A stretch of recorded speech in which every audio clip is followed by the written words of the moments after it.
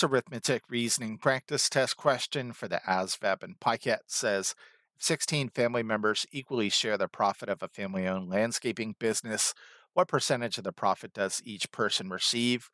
So for the ASVAB and PiCAT, you have to know that you can quickly convert between fractions, decimals, and percents. And in this case, if 16 family members equally share the profit of their business, that means each of them receives 1/16th of the profit. So now we have to convert this fraction to a decimal and then a percent. And the way I'm going to do that is by reading this as long division. More specifically, I'm going to say 1 divided by 16. How many times does 16 go into 1 without going over? It doesn't. So that's going to prompt me to add a decimal and a couple of zero placeholders. I'm going to bring the decimal into my answer.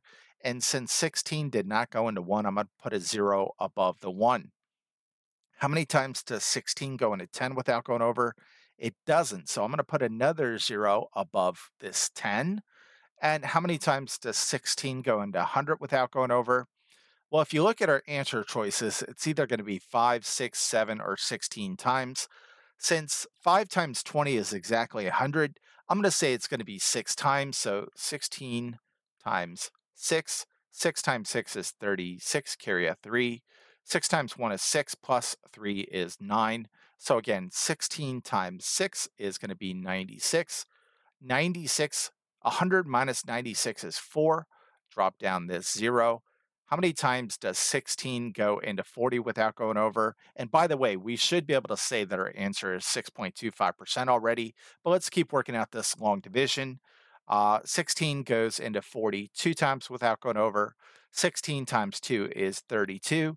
40 minus 32 is going to be 8. Of course, we have another 0 here that we can drop down. How many times does 16 go into 80? Well, you know it's going to be 5 times.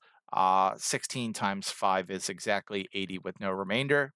This is 0.0625, which is the same thing as 6.25%. So this one is B.